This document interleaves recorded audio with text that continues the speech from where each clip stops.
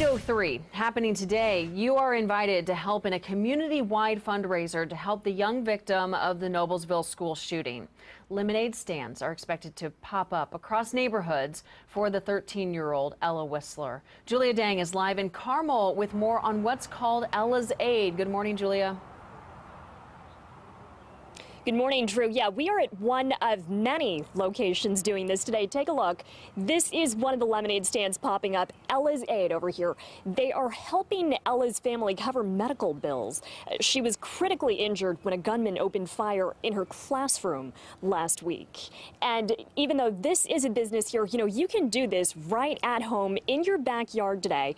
Here's how you can help. Just go on wishtv.com. You're going to print out one of these official Ella's Aid signs. Hang it up in front of your lemonade stand, fill out the price, and when you're done, just donate to the GoFundMe link. We've got that online as well on wishtv.com. And make sure you're using the hashtag Ella's Aid on Facebook, Twitter, and Instagram so your location can be shared. And with me right now, we've got Jeff. Talk to me about what inspired you and your business to be a part of this today. Good morning, Julia. Today actually has extra special meaning to us because Ella's dad, Corey, has been an employee here for over 20 years. So this is family for us. So today is extra special, and we had obviously no doubt we were going to put up an Ella's Aid stand today.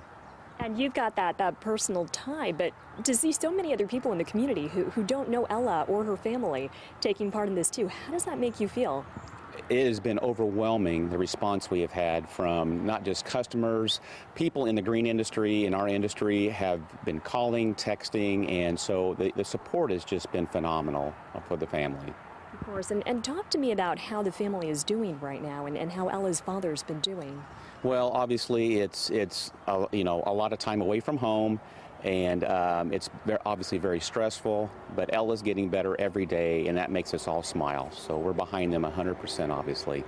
And I'm sure seeing this is making everybody smile. Yeah, thank you. Absolutely. Thank you.